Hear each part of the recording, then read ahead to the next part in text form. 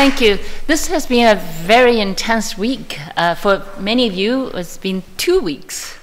So I wanted to say that we've had lots of discussions, and our discussions go in all sorts of directions, and I wanted to make sure that even though we wanted to keep the idea of translation flexible, and there's no way you can prevent it from becoming metaphorical, I wanted to make sure that we develop some rigorous thinking about the concept. Last time, well, in my last 2 lectures, I tried to go over some of the familiar terrains in communication study, in translation studies, including the model of communication and what people do with semantics and the limits of that direction. That is, we wanted to go to semantics and worry about linguistic commensurability or incommensurability. So I also, in my first lecture, tried to really take a hard look at the logic of equivalence that lies behind a lot of our work when we posit translatability or untranslatability. And I wanted to suggest ways of thinking or pushing against some of these familiar concepts. I did so in my last 2 lectures by interrogating the limits of translation as a very concept, if you recall. The first lecture focused on the place of number in language, which then led us to some reflections on the relation between sense and nonsense, and the paranoia that translators attach to the haunting presence of nonsense, right? So we worry about that a lot, really sweat it out, am I getting it right? Keeping nonsense at bay. So that is a problem for me. And then in my last lecture, I talked about scripts as another way of interrogating the limits of our thinking about translation. And often we leave scripts unthought in our work, theoretical work on translation, as we worry about what's translatable, what is not translatable, all right? So today, guess where I'm taking the conversation?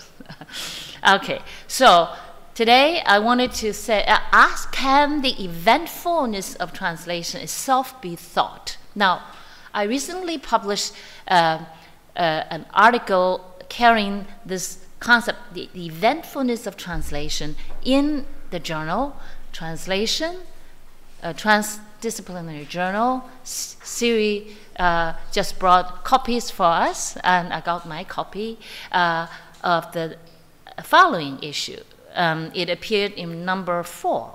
But I gave a different set of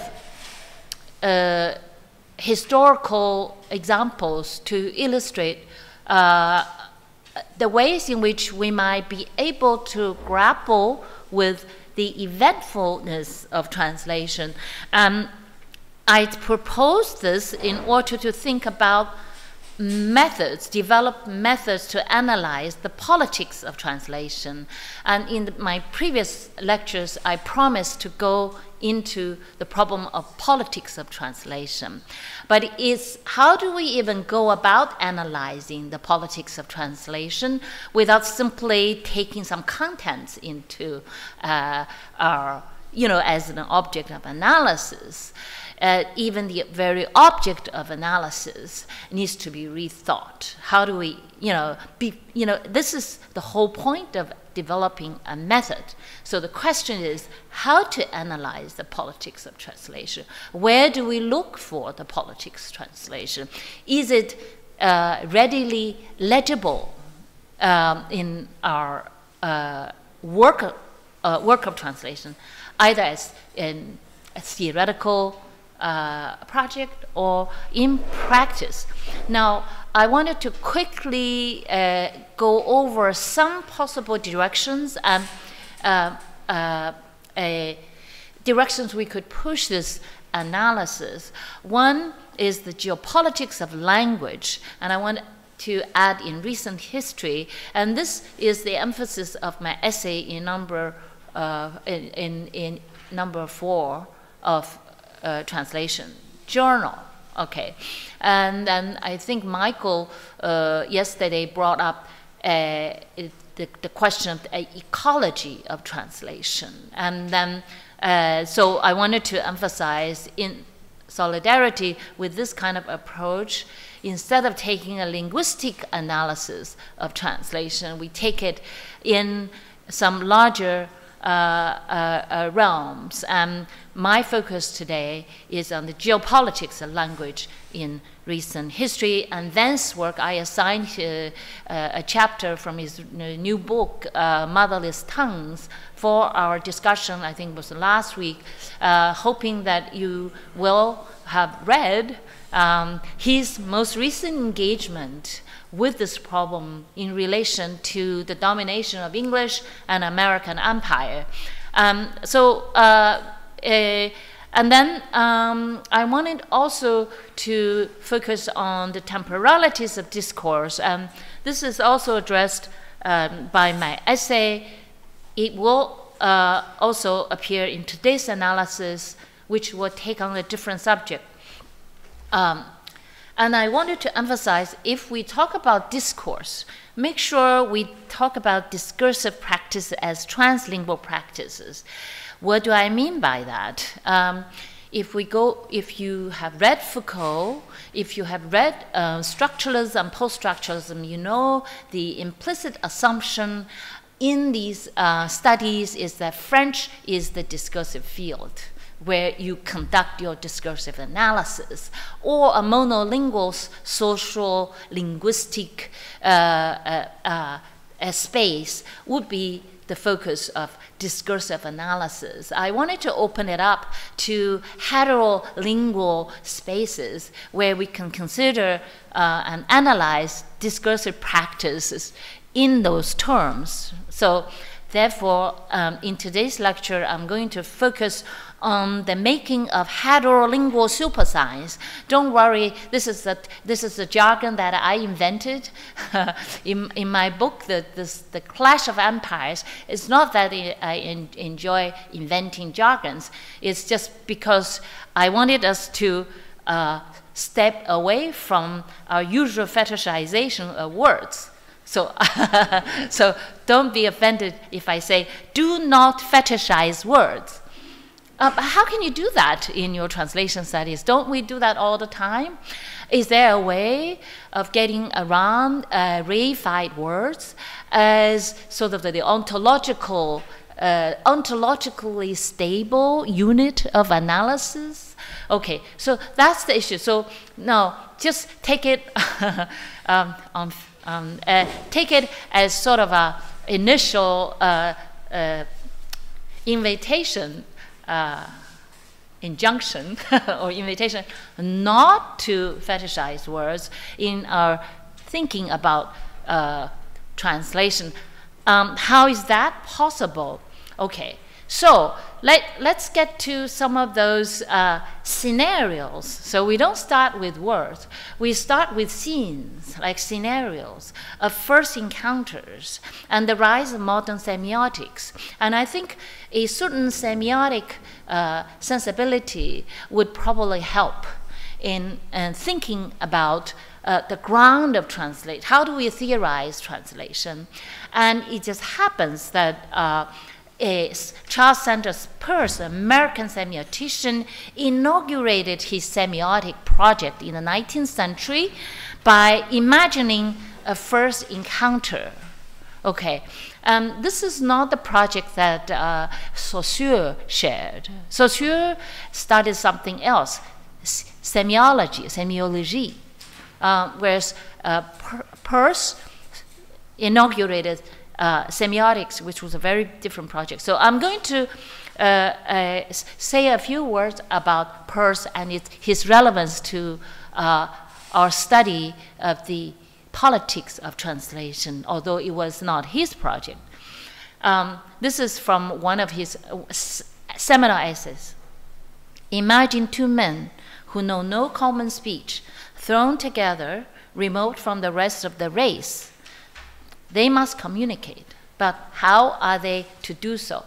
Isn't it the initial situation that, you know, it looks like a very innocent theoretical proposition. So take it as a proposition, because he didn't have any specific historical situation in mind. He was simply making theory. So this is where he started. Okay, so how do people communicate? So his concern was, you know, two strangers coming together, thrown together, pay attention. This is how he interprets the English term symbol. Does anyone know Greek in this room? Okay, so the English word symbol comes from the Greek root. Right, so what? Thrown together. Okay, great. So this is an ideal audience, so I don't have to explain, right? Thrown together. So thrown together actually is his, this is not just an English word. It comes to, with that whole idea of thinking through symbols, right? Symbolic practices, especially going back to the Greek roots. It's his exercise. I don't usually do etymological exercises. As you know, I keep my distance. But I thought his exercise is quite interesting, thinking about this initial moment of encounter in terms of symbol, but then, which means thrown together in Greek. And then he further, through this question and initial scenario, he develops three types of signs. Okay. Semiotics is a theory of signs, right? S-I-G-N, okay? So he classifies these three different kinds of signs. So the first is icon, the second index, the third is symbol, okay? I'm not going to go into this. You can read his essay. I wanted to take you back to this foundational text because it's relevant to our study of the politics of translation. And he answers his own question. How are they to communicate? By imitative sounds, by imitative gestures, and by pictures. These are the three kinds of likenesses. It's true that they will also use other signs, finger pointings, and the like, but after all, the likenesses will be the only means of describing the qualities of the things and actions which they have in mind. So essentially, he's telling us that for strangers who do not share each other's languages, they communicate in terms of icon. Okay, the first sign, the first type of sign.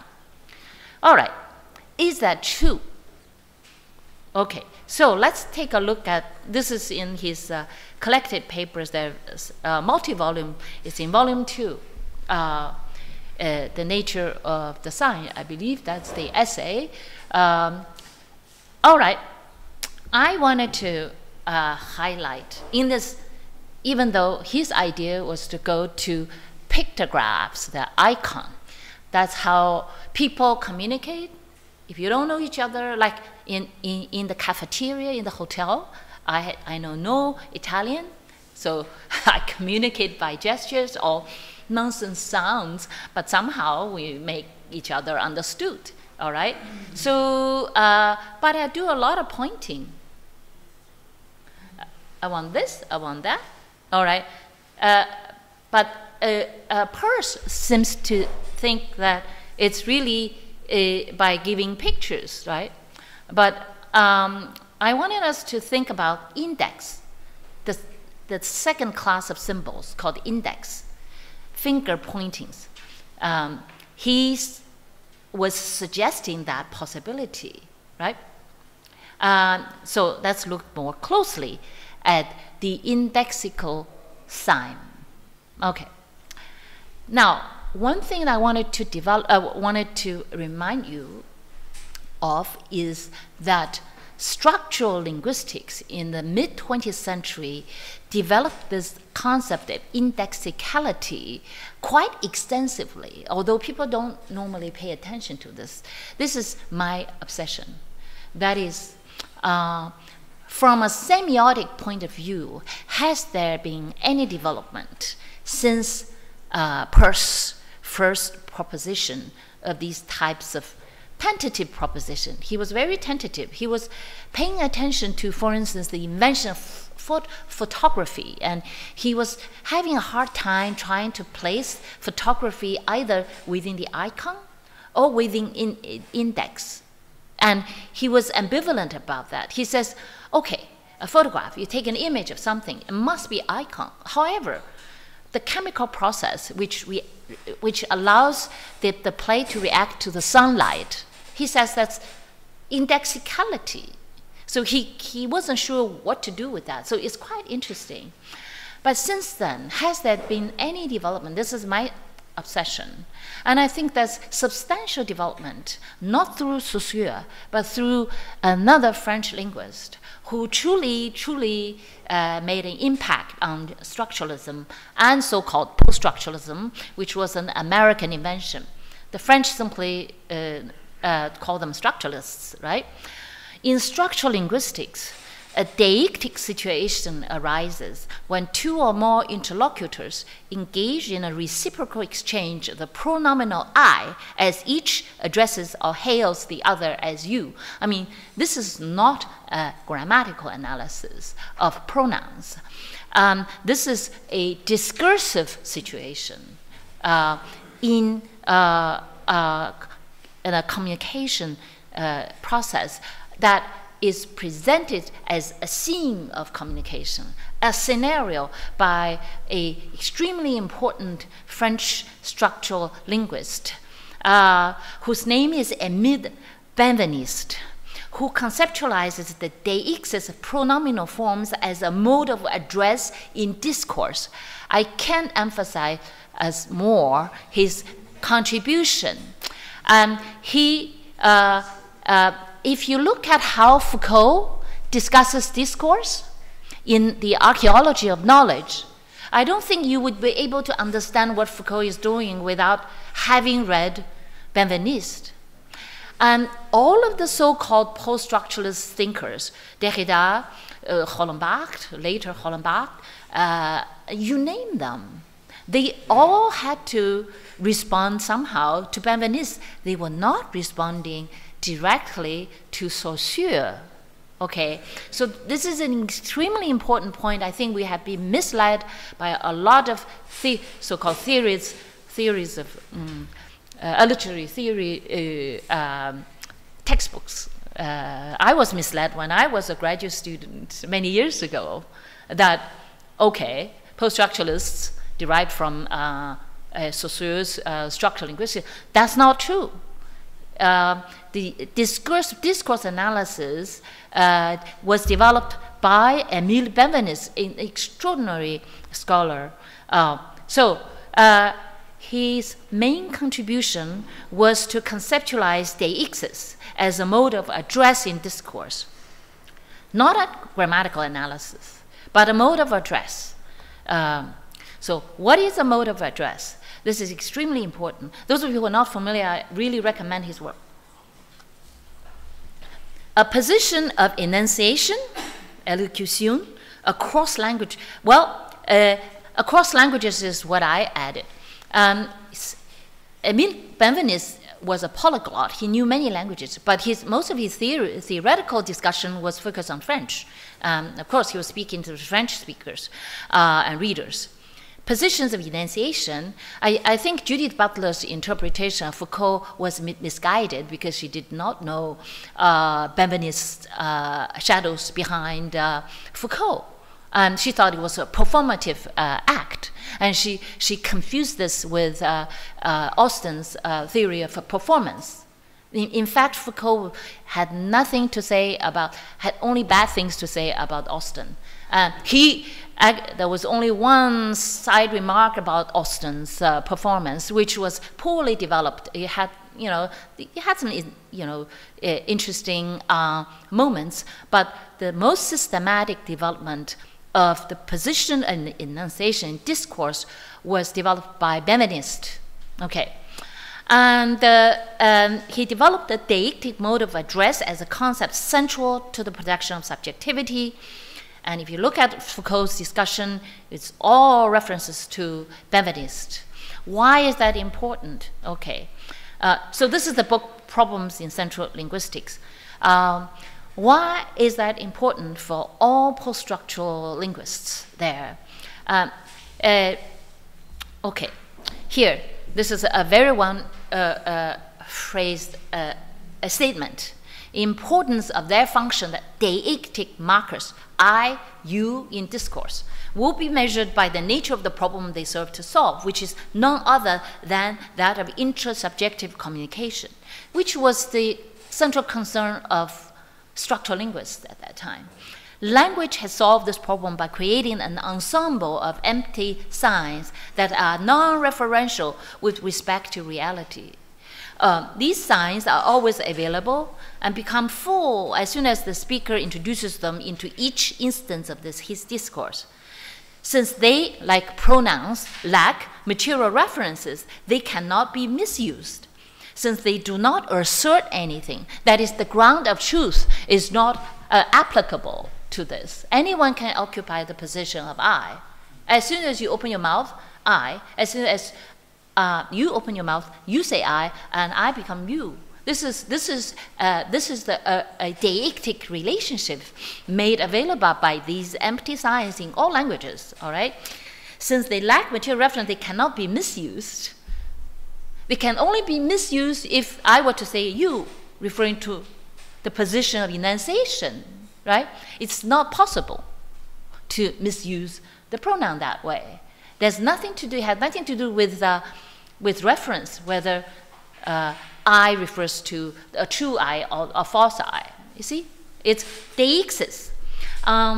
They are not subject to the condition of truth and escape all denial. Their role is to provide the instrument of a conversion. Finally, I refer to our central subject. This is what I'm getting at. Conversion that one could call the conversion of language into discourse. All right. So structural linguistics is not about grammatical analysis. I mean, the most creative, innovative contribution of structural linguistics of the 20th century is discourse analysis. And the rise of subjectivity in discourse is key. And Lacan also was compelled to respond to Benveniste's discourse analysis. So was Foucault, so was Derrida, so was everybody. But again, their role is to provide the instrument of a conversion that one could call the conversion of language into discourse. It is by identifying himself as a unique person pronouncing I that each speaker sets himself in turn as the subject. So this is what subject means in structural and post-structural analysis of discourse. So we're not within the realm of discourse, not in the realm of grammar, even though pronouns are identified by grammarians as a class of parts of speech, right? No, Benveniste is taking it in very interesting direction there. So here's my reflection on intersubject communication is the compulsory condition under which the deictic construction of subjectivity takes place among the speakers of a language. You usually assume there's a homogeneous community of speakers who share the same language. And that, I don't think Benveniste had an opportunity to address the problem of heterolingual situations where people can engage in discursive practices without sharing a language. So it's up to people who are interested in translation to develop this further. So that's my interest. Another point, the ground of reciprocity in DXs allows the production of difference through the deictic exchange of person or personal pronouns, as well as the simultaneous leveling of that difference with respect to reciprocal address. Address strictly meaning a situation of speech that implies two speakers at least, a relationality, all right? So there's a ground of reciprocity there. I have some issues with Benveniste's conception of intersubjective communication and reciprocity. I'm going to raise that.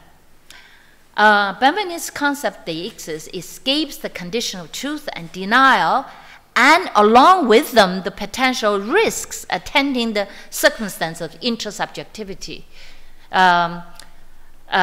Risks, I'm going to illustrate the risk later. This instrumental understanding of subjectivity, I think discourse analysis has this inherent difficulty of conceptualizing language as communication, and there's always the implied instrumentality there. You know, what is the tool with which we can communicate, right? There's an instrumental view of language.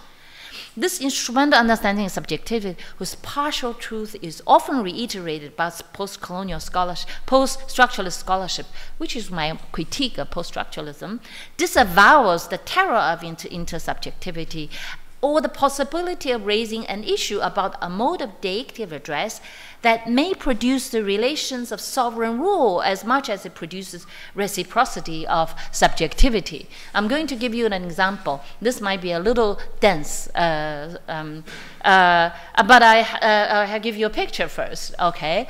And this is, you can have a semiotic analysis of this picture.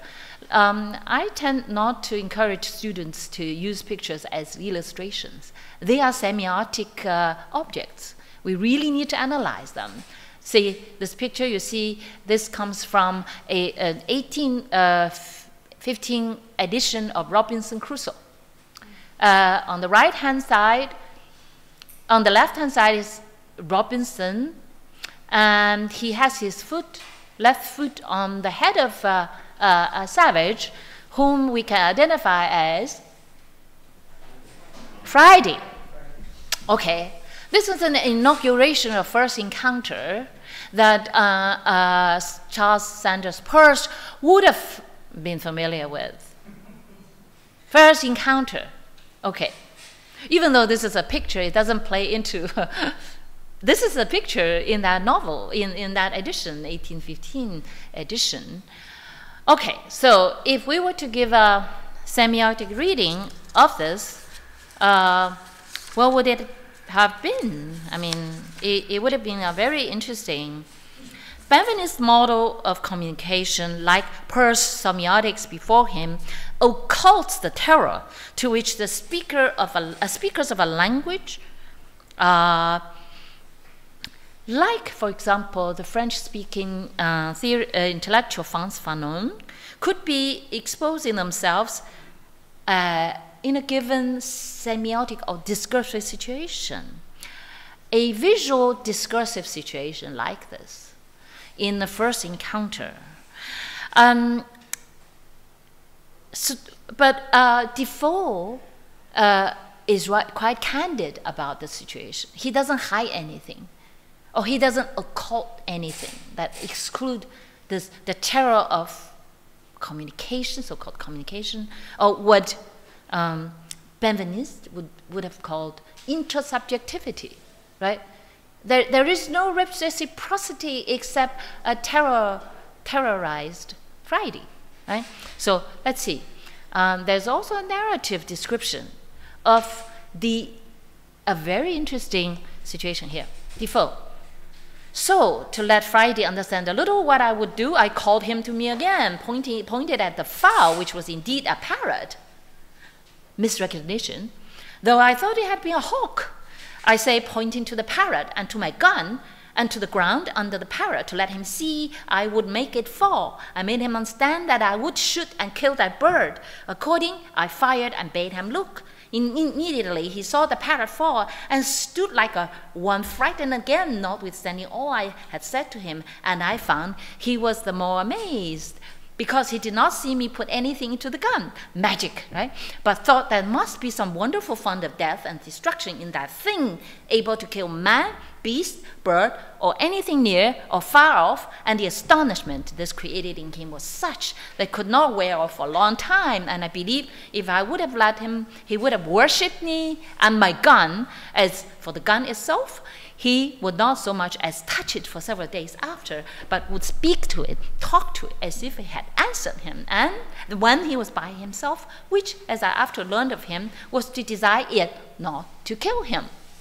So, in this initial moment of encounter, as imagined by Daniel Defoe, the sign, the inaugural scene of encounter was enabled through not iconic, at least it's not merely iconic, but something else. That is, the staging of first encounter that designates Crusoe's gun as a sign of indexicality and terror. Pointing, you see? Pointing, finger pointing, gun pointing, right? So what does that do? To point and kill vicariously, the gun sign coerces the barbarian's recognition of superior force through a silent mode of address. Again, we have a mode of address. Okay, you could substitute the first person pronoun, second person pronoun, because they don't speak each other's language, don't share a linguistic community there. So then what do? Is indexicality and the icon of the sun, of the gun. This deictic relation of power reiterates the situation of subjugation in the British imagining of their first encounter with a barbarian race. And that was such a powerful moment, the introduction of the stranger into Robinson Crusoe's island, right? And so it also illustrates extremely well what Peirce was trying to do, but then didn't completely succeed in doing, right? So then we can then, I wanted to give you this quote because Michel de Certeau is such a wonderful imaginative theorist. In Heterologies, he pointed out that by the 16th century, the signification of barbarian and savage as a mechanism of European self-definition reached a high degree of semantic mobility. I'm going to then develop this further. And he says the discourse on the barbarian signifies not the reality of which they speak, but the reality from which they start, which they disguise, the place of their enunciation. Again, this term pops up. From where? From Benveniste. Michel de Certeau was also responding to discourse analysis perfected by Benveniste. So place of enunciation is precisely the place that structures the rise of subjectivity. All right, so let's follow this thread of thought and see where it comes. And it is leading us to an analysis of the politics of translation and the politics of language. Now, what about 18th century conception of barbarian in relation to Chinese? This is quite relevant.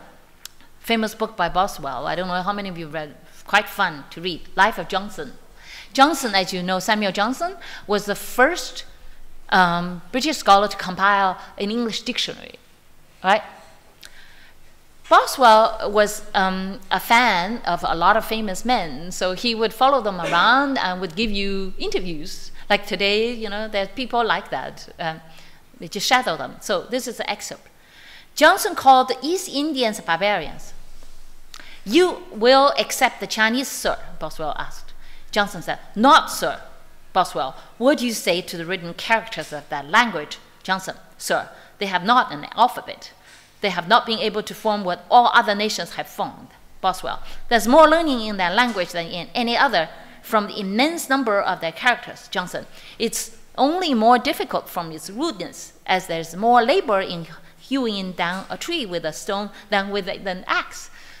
That's a wonderful conversation there. And of course, Boswell was referring to the Jesuit discussions, because Jesuit fathers were the ones who really tried to make a case that there was possibility of a commensurability between European civilization and Chinese civilization, and they spent many years, starting from Matteo Ricci, as you know, trying to translate Confucianism, but then they got in trouble with the Dominicans and Franciscans and with the Pope, and you know that story. But in any case, so this is a sort of a typical moment of transition from the earlier Jesuit representation of Chinese civilization to the late 18th century discussion. I'm bringing this up because it's relevant to the story I'm going to tell you about the translation. Okay, I discussed a treaty as a way of analyzing the politics of translation to push further the idea of translingual practice. By the way, when I first brought it up, it was not really, there's a lot of misunderstanding about my position on translingual practice, as if merely it's a question of substituting source language and substituting home language, guest language for source and target. That's not true. It's not just content. There's an analytical method there, including treating translation as a mode of heterolingual address.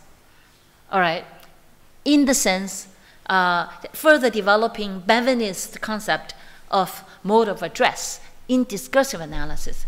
And secondly, in the Clash of Empires, I tried to further develop that via the concept of supersign. I'm going to, as I said, I'm not indulging in the making of jargon. It's the only way, the supersign is the only way that could get me away from the fetishizing of words. As the really a problem that we usually encounter in translation studies. Okay, so back to the question, who is the barbarian? It turns out it had a lot to do with translation. The question that follows from Michel de Certeau's discussion is the position of the sensation reversible in that relation we have just looked at. All right. Is it possible for Friday to take Robinson Crusoe as a barbarian? Let's speculate. Is it possible? Is it? We don't know. Is it reversible? Because according to Benveniste's discussion, you know, the taking of this position of enunciation, this I, is reversible indefinitely, you know, as soon as you take up the position. But if you read through volume 2 of Robinson Crusoe, which has systematically been excluded from the canon of English literature, and the reprinting of Robinson Crusoe, even the end of volume 1, you find out that Friday spends so many years with Robinson Crusoe, but still cannot master English. All right, so it's difficult to imagine, but there's the potential for the position of enunciation to be reversed if we follow what discourse analysis does. Right? Okay, so it's a question. It's a question that I raised for our analysis of politics of translation. Now, if granted, because a number of you say yes, reversible, for Friday to take Robinson as a barbarian. Okay. If so, does the reversal render the figure of the barbarian doubly precarious?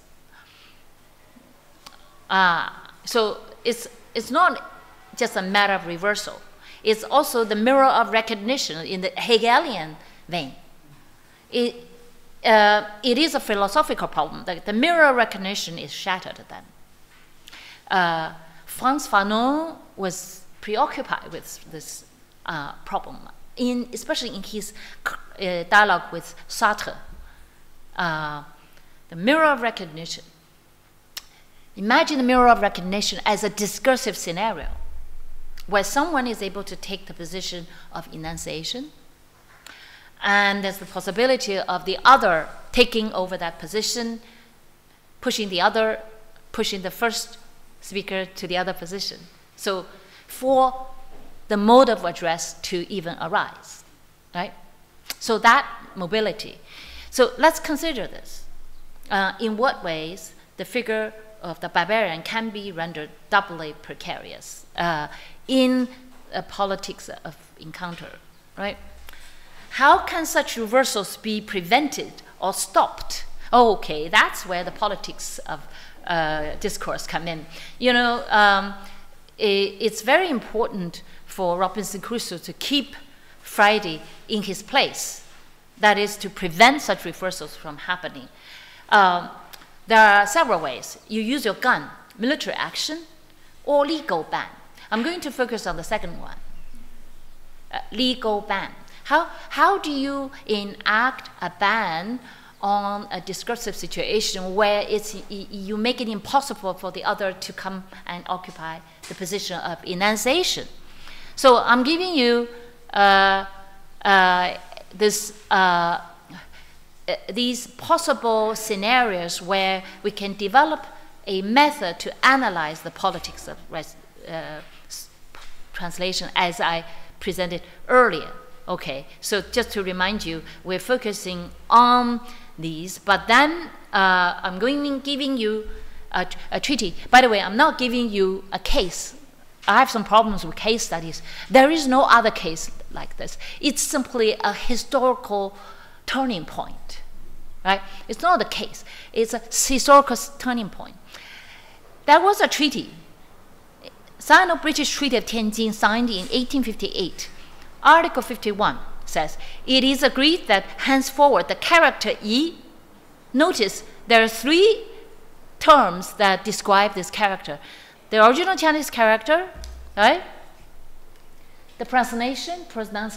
Today in Pinyin, you would have spelled it Y-I, yi. Okay, this was the 19th century pronunciation of this character. So first you transcribe the sound, and then you give a translation. So let's take this whole thing as a supersign. It's not one word. So the British says shall not be applied to the government subject of Britannic Majesty in any Chinese official document issued by the Chinese authorities, either in the capital or in the provinces.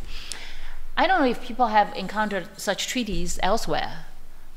That is, you outlaw a word, written word, from a foreign language. By the way, this treaty was fantastically successful because this word has died. Nobody uses this word anymore. It's dead, killed by the treaty. Okay, so, but the treaty says it is agreed. That is, the Qing government also agreed to this interpretation. Well, let's see the article preceding Article 51. Article 50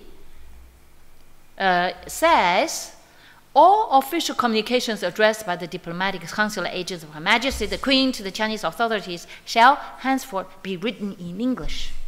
They will, for the present, be accompanied by the Chinese version, but it's understood that in the event of there being any difference of meaning between the English and Chinese text, the English government will hold the sense as expressed in the English text to be the correct sense. All right, so according to this then, the treaty that bans this character E takes E to mean barbarian. You go to a Chinese dictionary, modern Chinese dictionary, they indeed gloss this word as barbarian. And you go to historical books written in English and Chinese, they all say Chinese called Europeans barbarians. And this is the inaugural moment. This is where the legal ban began to generate an image of this character as barbarian. Okay, so you might be curious as to how I know that E does not mean barbarian. Well, you read the public records, the archives, where this character was intensely disputed among the people who actually struggled over the meaning of this character. Okay, everybody fetishized this character. And then they tried to impose meanings on this character. Okay, so you might ask, naturally, what does it mean? Well, there's no easy answer. I'm going to have to take you to something else before we get there. Okay. I wanted you to take that sound character I, E, the Chinese square character, and barbarian together as a supersign, as a legal, and this was, don't ask me what it means now. I wanted to first to state that this supersign was a legal and historical problem of the 19th century. So this is the temporality aspect of translation. It was a 19th century problem. We're still living the consequence of it. Right? Secondly, the relationship between the supersign E, barbarian, I didn't put the character there, it's a shorthand, and the colonial discourse of barbarian in English and other European languages has to do with the rendering of E as barbarian. Okay, so we're treating the situated translation, we're really taking it back to its 19th century, not context. I don't want to use context. It was in text, it was textual. It was a text that produces the context, by the way. All right, it was this legal text that produces many contexts in the future. So let's think about the temporalities back and forth like this, right? So I want us to take this whole thing as a supersign. You would not be able to understand the historicity of it by just taking the character E and ask, what does it mean? It simply doesn't work. I'm just offering a method for analyzing the politics of translation. So let's think of it as a totality, as opposed to simply the character itself, which could be misleading, which would then lead us astray into etymological exercises, which would not necessarily be historical. All right, okay. So basically, I'm suggesting there is the birth of the supersign here. We treat it not as a word, but as a supersign. What is a supersign? So supersigns are not words, but heterocultural signifying or heterolingual signifying chain that crisscrosses the semantic fields of two or several languages simultaneously. They make, sorry, there's a typo, make an impact on the meaning of recognizable verbal units. So when people make a dictionary, such as a Cihai in China, they would then just take a single word, not recognizing there's a signifying chain behind it that comes already with the English signification. The signifier is E, the signified is English, right? So how do you analyze something like this? The supersign lies behind the wordness of a concept.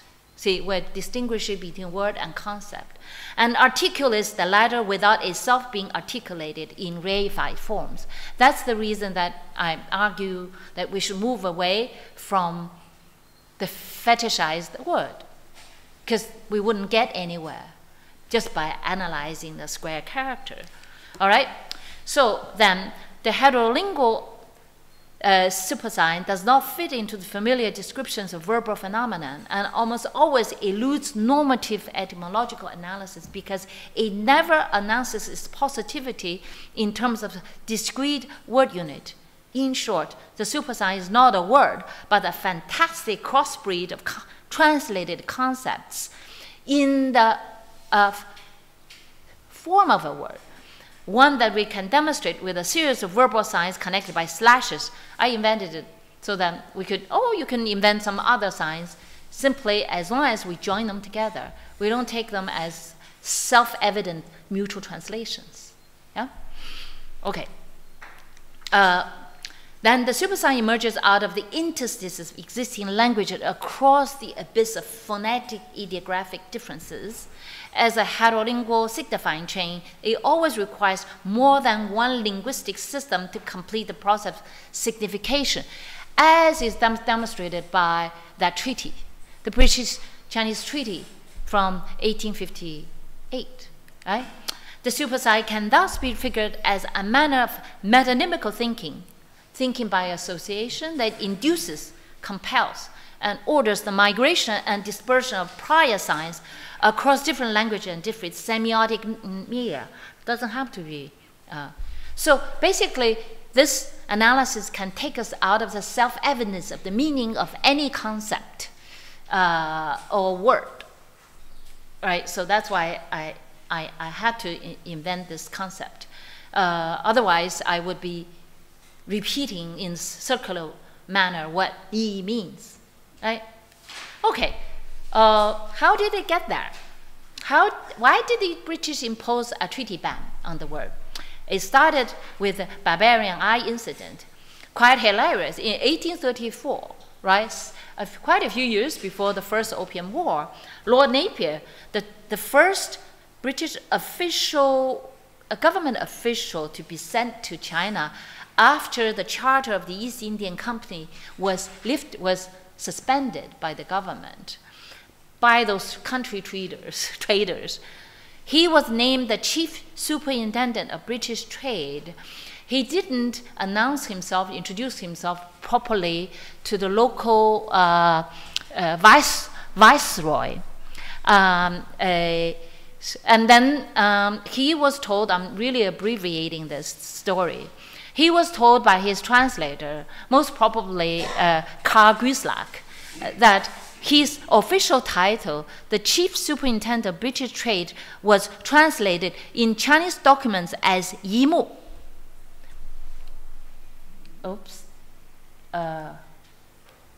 Yimu. Which then was rendered by a newspaper, an English language newspaper published in Canton or Guangzhou as the Barbarian Eye. And then Lord Napier took it as an insult. So it was a deliberate translation to create a moment of crisis, and I call this translation catachresis. I'm not going to say it's a wrong translation. I'm only going to say it's a political rendering of a situation pushing the relationship between the two countries to crisis. Okay. The British Indian Company conducted trade with China for more than a century. The English factory was established in Guangzhou in 1800. And there were no such moments of crisis until then. And the real problem was the smuggling of opium to China then. All right? And so Lu Kun was the viceroy managing the affairs, foreign affairs there. And then in the Chinese repository, there was a report saying that Lu Kun called Lord Napier a barbarian eye. And this story proliferated. Even in the 90s, there was a new book called The Barbarian Eye, the title, to reiterate the story of Chinese calling the British barbarians. See the reversal of the position of enunciation? It was not proposed by the Qing government. It was proposed by the British themselves, strangely. So the doubling of this precarious figure of the barbarian in English, evoking an English translation of Chinese, is a very complicated situation there. Okay, Lord Napier's the declaration of war. The first battle, military encounter with the Qing Navy was not in the Opium War, the first Opium War, 1839. It was actually 1834. And it was inaugurated by precisely this kind of communication, so-called catachresis. He says, His Majesty, the King of England, is a great and powerful monarch, that he rules over an extent of territory in the four corners of the world, more comprehensive in space and infinitely more so in power than the whole empire of China. That he commands armies of bold and fierce soldiers who have conquered wherever they went, and that he is possessed of great ships of war carrying even as many as 120 guns, which pass quietly along the seas, where no native China has ever dared to show his face. I mean, this is such an amazing announcement of the power of the British Empire. And the story goes that the Qing government had no idea what it was, which is not true. And they had intelligence. That's why they wanted to keep the British out. In the Ming Dynasty, by the way, since our last talk was about the Portuguese, so I hope we remember, which is often not remembered, that in the 16th century, the Portuguese started a military conflict with the Ming Dynasty, and they were defeated. That's why there were negotiations that they should go to Macau. All right, there were two military encounters whereby the Portuguese were defeated. But several centuries later, this was a different situation. The British Empire was so much more stronger than the Portuguese Empire back then. Okay, so the invention of the supersign started with certain maneuvers. And this supersign basically draws an equal sign between E and barbarian. So this is what it succeeds in doing. Remember my first lecture about the logic of equivalence. Now I'm getting into the politics of it. It also simultaneously means that E does not mean foreigner, which was the earlier translation done by the East Indian Company. And it was in this translation, E equals foreigner was in the first ever English-Chinese dictionary compiled by missionary Robert Morrison, British missionary Robert Morrison, published in 1850. And he was an interpreter for the East Indian Company. But this E equals foreigner was suddenly changed, resignified by barbarian on the eves of the Opium War. Okay. But then there's another twist to it. I have an analysis in chapter 3 of the Clash of Empires that E used to mean Tuluki Ayman. Tuluki Ayman was the Manchu glossing of the meaning of the Chinese character accepted by the imperial power. As you know, starting from 1644, China was conquered by the Manchus from the northern tribes. So they were considered as foreigners ruling China for centuries. So the British didn't really encounter another foreign ruler in China when they arrived there. And also the Portuguese also encountered a foreign ruler, that's the Manchus. And they themselves had to negotiate what E meant. And then they decided Tuluki Ayman was the proper Manchu translation of this Chinese character. And then there were extensive discussions in the 18th century on this concept.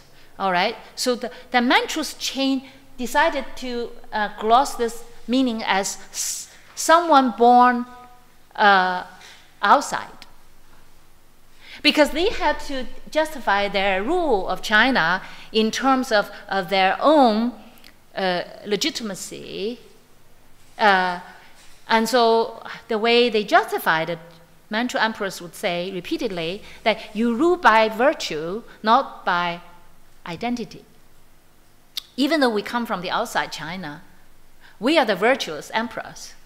And this is the doctrine, this is the Confucian doctrine, that the ruler must be virtuous. So by your own doctrine, we are legitimate rulers of you. So that was the Manchu argument throughout the 18th century. And there was a lot of neo-classical Confucian studies dedicated to this problem, led to legitimize the Qing rulers, the Manchus, outsiders, foreigners who came to China to rule the population and who also massacred people, right? The Jiangnan massacre. Chinese men who refused to wear the queue, the foreign sign of loyalty to the new ruler, would be executed, beheaded. And so in the 17th century, you would have horror episodes about Chinese men, intellectuals, who defy this head code imposed by the Manchus. That is, you shave the front and you have a little queue outside. So men who defied that hair code in 1645 were executed. So there are records of people, intellectuals say, I would rather lose my head than obey the head code. Right? So this is very well known. So we are dealing with two foreign, I wouldn't call them colonial, but in the previous that was more complicated, two imperial and ambitious imperial forces there contending with each other over China, right? So there's more behind this character. Okay, so which one would you go for? Tulagi Aiman, foreigner, or barbarian? So the very answer one provides to the question is the side of politics, right? And politics that had taken place over the centuries. The factory records of the British East Indian Company glossed, I looked through the records, mostly commercial transactions. And they would also translate decrees from the emperor concerning foreign trade. And this word was consistently rendered as foreigner by the British themselves for over a century, 100 years, since 1800, all right? Robert Morrison was the missionary I mentioned, and he also served the East Indian Company. Dictionary of the Chinese Language, 1815, and he spent many years, continued to publish multi-volumes until 1820. And this is the literal quote from his dictionary. Fan ren, okay, this now would be R-E-N in pinyin. Or yi ren, a foreigner, the latter, this one, is the more respectable term. The same may be expressed by yuan ren, a distant man, one from remote parts. Okay, so this was the authoritative dictionary compiled by the British, by Robert Morrison, and was used for 100 years, until the eve of the Opium War. So is this more correct? Well, this was not more correct, but more consistent with the Manchu interpretation, Aiman, Tulagi Aiman, foreign from a distance, someone from outside. But doesn't mean that you cannot rule the people. If you are virtuous, you can rule the people. So that's the imperial interpretation that is totally consistent with the Manchu classical glossing of the character. All right? Now, then the question is, why did they change the readings? This heterolinguistic figuring of the barbarian, this dangerous movement of reversal that the British got really angry about. I remember on Monday, Vince asked, what's the effect of it? If you read the the British Imperial Archives, it's full of affect. They're really angry. It's not that they were, placing a ruse there. No, they were really angry. They were offended by the translation. They said, you call us a barbarian. But then remember, Dr. Johnson already called the Chinese barbarians. You can't be barbarians at the same time. And like Friday calling, not exactly in explicit terms in language, addressing Robinson Crusoe as barbarian. You can't do it simultaneously. You could do it perhaps, from one moment to there's a temporality going on. You can't do it simultaneously, which would be such a travesty of logic. See? Okay, so then there's all kinds of speculations to invent a pretext for Opium War, to assert the imperial will, and I would rather endorse the last one, to fight the specter of uncertainty surrounding the precarious figure of barbarian in the imperial expansion into Asia, especially into China itself.